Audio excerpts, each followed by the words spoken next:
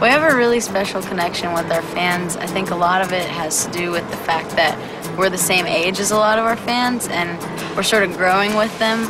I'm sure that there's a lot of kids out there listening to the music that are figuring out who they are as they go through a lot of the same problems. It's a cool thing to like grow with your fan base and feel like you know them on a personal level. It's definitely special, just different. Tell me where our time went, and if it was time well spent.